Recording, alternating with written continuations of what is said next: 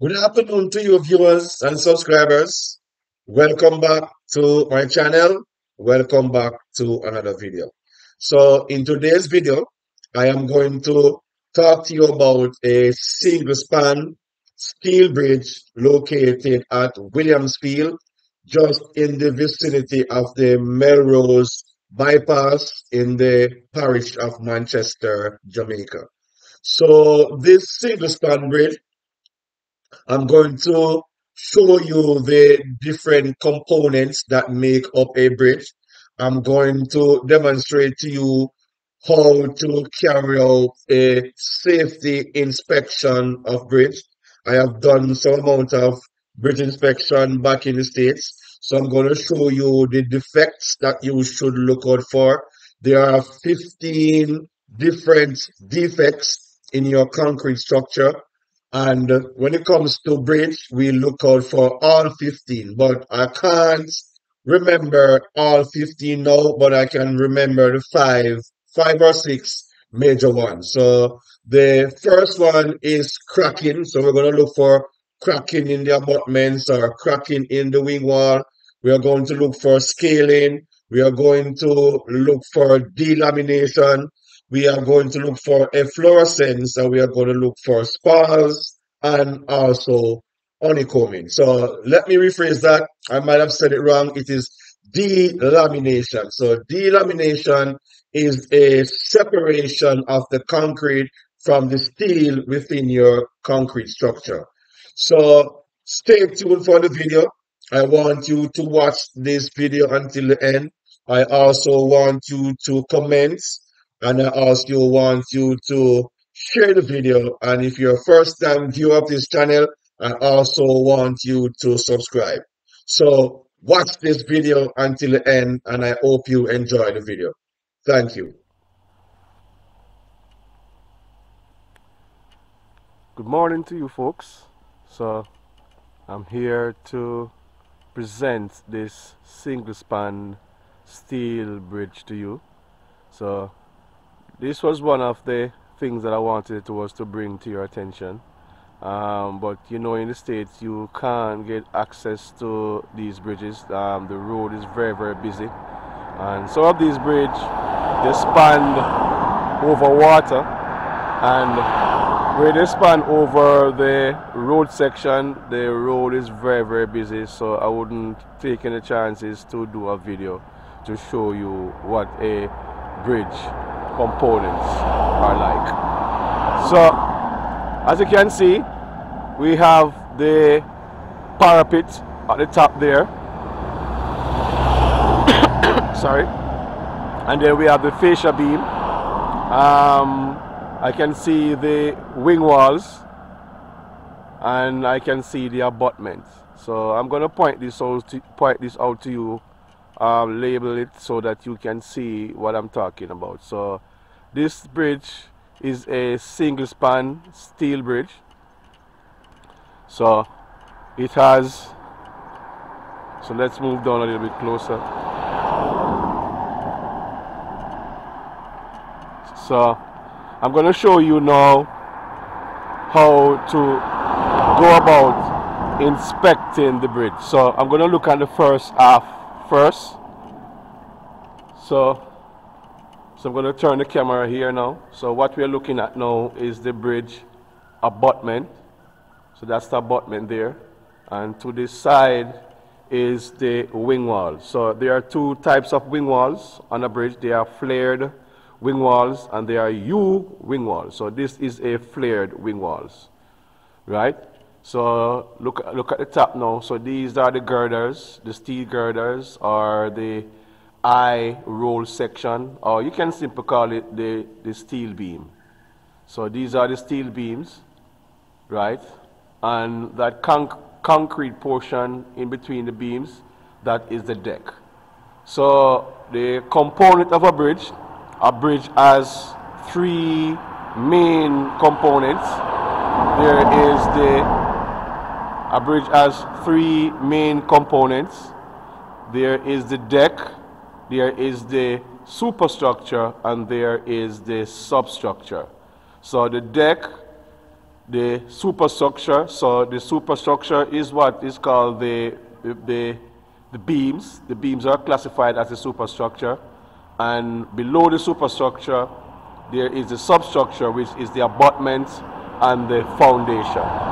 So as you can see now, where the beams are seated, oh, the noise from the traffic, and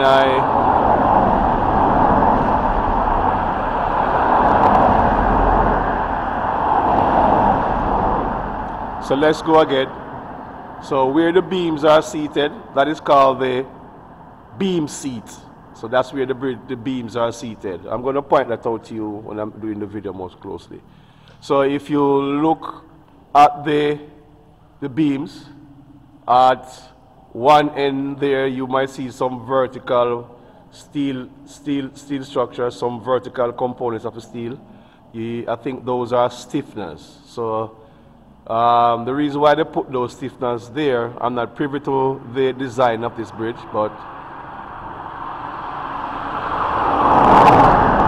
based on my experience with bridge design, those vertical components on the steel beams, they are called stiffeners. So we know that a beam fails. There are two modes of failure when it comes to beams. There are shear failure and there are flexure failure or bending. So because the shear is so high at the end, those beams are placed with stiffness to mitigate against the high shear moments that are going to be at the end. So we know that in steel design, in beam design, the maximum shear is going to be at the ends, right? So yes, so below there,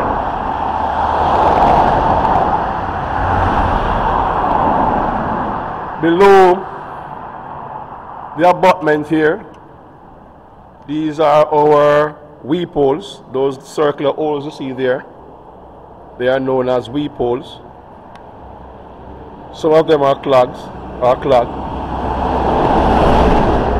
and the weep hole is put there behind the abutment to release the hydrostatic pressure that is going to be behind the abutment based on water.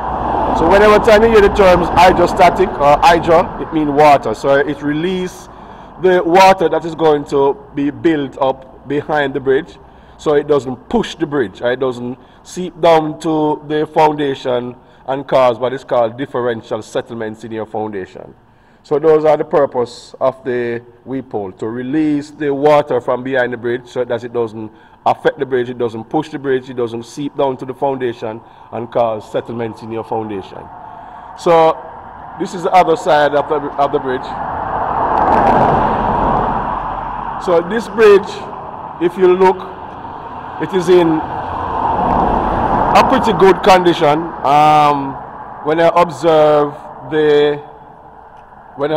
the abutment here, I'm not seeing any efflorescence.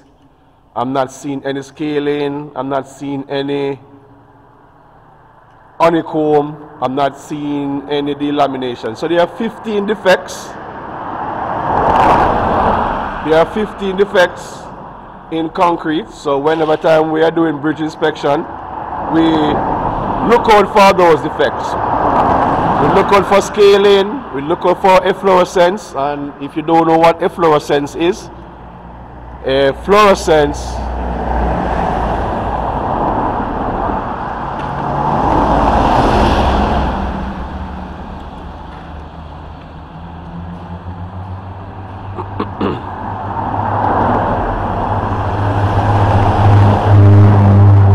yes, so efflorescence is the calcium that is in the concrete, and it usually comes out when the concrete structure is exposed to a lot of water. So I'm not seeing any efflorescence here. If you look at the abutment here, it's pretty clean. I'm not seeing any sign of scaling. I'm not seeing any kind of spall. So a spall is a indentation that is on the concrete. Sometimes it exposes the rebar. So as you can see, there's nothing that tells me that this bridge is going to fail. It's going to fail anytime soon. So the bridge is in a, well, I don't know what the deck is like because I have to go on top to view the deck. I don't know what the deck is like. So it needs a little bushing still. The wing walls need to be bushed away. So this is part of my job back in the States too. I do a lot of bridge inspection.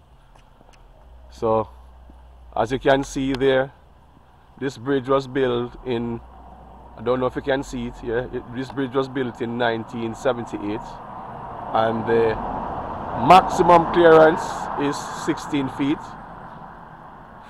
4,877 millimeter. Well, I don't see the posting for the bridge, and it's supposed to carry a posting to tell you the maximum load or the maximum weight that is supposed to go over the bridge. So yes, that is this bridge here. Is in a pretty good condition in my opinion. There are no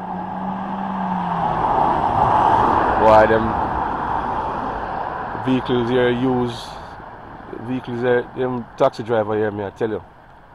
Yes, and I make sure to come here early in the morning where I think the traffic is not going to be an issue. So this is Independence Day in Jamaica. So I make sure to come when I think the traffic is not. So one more thing before I go. So if you look at the beams too, the beams are in a pretty good condition. So if you observe the steel beams, there are no rusting. There are no rusting on the steel beam. There are no section losses. There are no section losses. So the beams are in a very good condition. If I'm going to rate this bridge, I would give them an 8 out of 10. And that cross member that you see goes through that is screwed onto the bridge, the beams. They are called stringers, and they are there to limit the beam movements. So the beams stay in position when it is being loaded. Right? So I'm going to show you this. I'm going to label this video so I can show you the different parts. Yeah, so that middle part, that middle member that you see come across that is attached to the beams, they are called stringers, and they are there to limit the torsional, right, the torsional moments due to the load that is going to be on the bridge. So this bridge is designed well. It looks like a bridge, one of the bridges that we have designed in the States there. So it look good. It look good. So I tell you that we Jamaicans, we can do stuff. You know what I mean? So yeah. So okay, so there is one little defect here. I made upon a defect. So if you observe here, the wing wall is shearing away from the abutment. See this gap there in between? This gap in between, that is not supposed to be there. So I think this is due to the retain.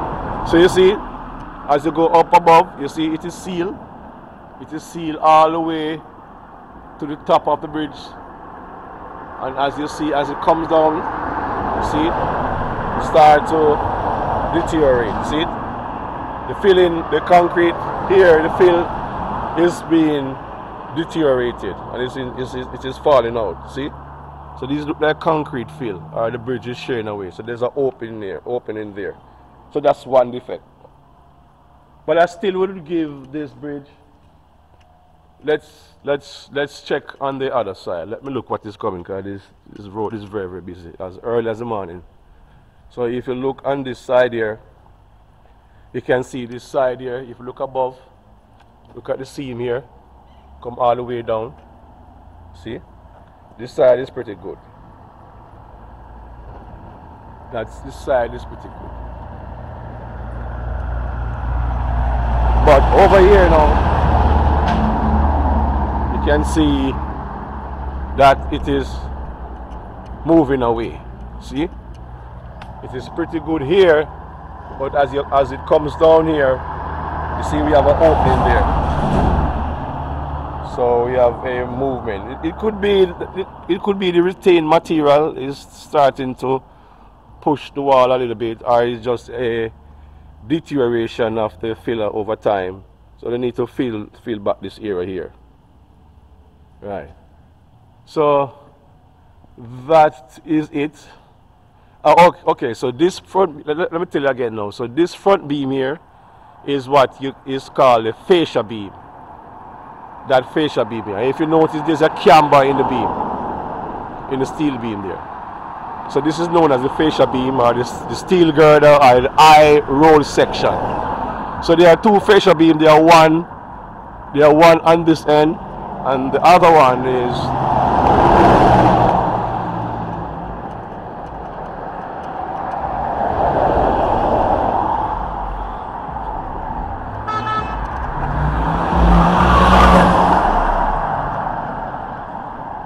no, man. Remember, I need to use the road better, man. Look at the man I behave, man. So that's another fascia beam. So the fascia beam is usually the beam at the ends that is facing the traffic. So as you can see, these fascia beam have no indentation on it. So there are no units that is high enough to pass and hit the fascia beam. I have come across bridge like these in the States there, where the fascia beam is totally or somewhat damaged because of the high units that passed underneath the bridge that hit it. But as you can see, these fascia beam here is in pretty good condition. So I'm gonna wrap this video up now. So as I go along, if I see any civil structures, I'm going to bring it to your attention, because you know my substantive profession. My substantive profession is really a civil or construction engineer. I just do architecture, building drawings, as you know what I mean. It's something I can do, but it's, you know what I mean, yeah.